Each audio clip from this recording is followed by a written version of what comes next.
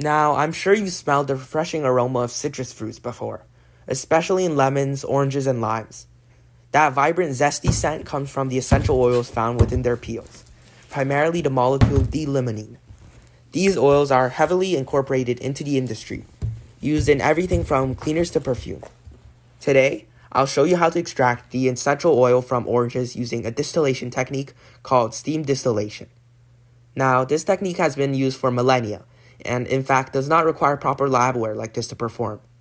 It is also the simplest and equally has a decent yield. So let's get started.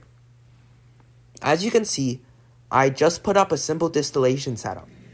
Before we get into that though, we need to selectively distill only the zest of the oranges, as that's where most of the limonene is found.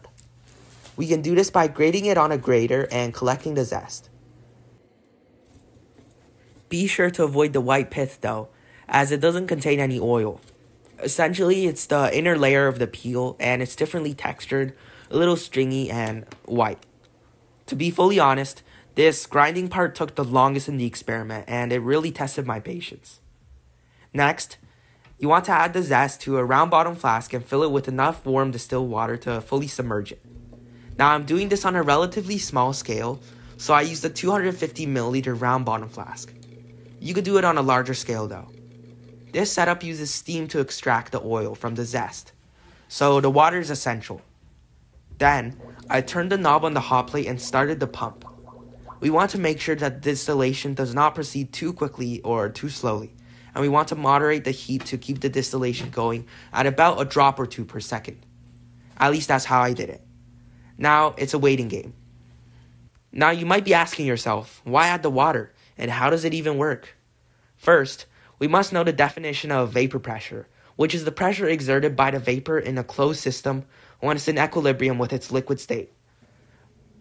Vapor pressure changes in accordance to temperature, and in order for a liquid to boil, the vapor pressure must be equal to the atmospheric pressure, 1 atm or 760 millimeters of mercury.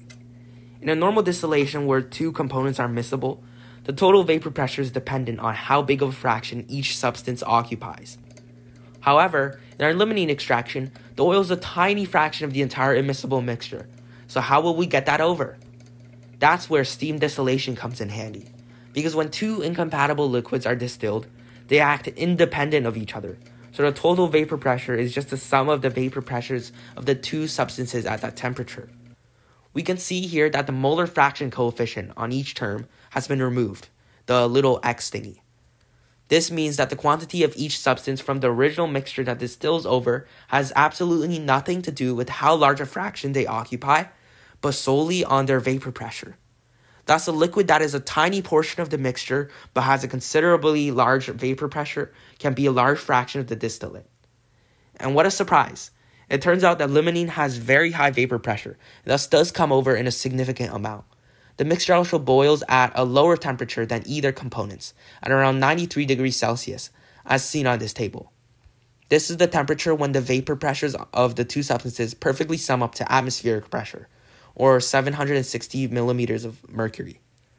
By the way, we often use this to distill any oils from any plants, because oils usually have a high vapor pressure, and that's also a reason why it's so volatile. We could smell it so strongly. Now, you may have noticed a thin oil layer appearing on top of the water. This is indeed the limonene. I stopped the distillation when no increase in the oil layer was visible. I then transferred this into a separatory funnel for a liquid-liquid extraction. Since the water is denser, it sank to the bottom, and so I drained out the aqueous layer. The small amount that was left on top was the pure limonene oil. The yield for essential oil distillations are often quite low. I hope this video inspires you to explore steam distillation, and since this technique is so versatile, it can be used to extract essential oils from almost any plant. And that's about it.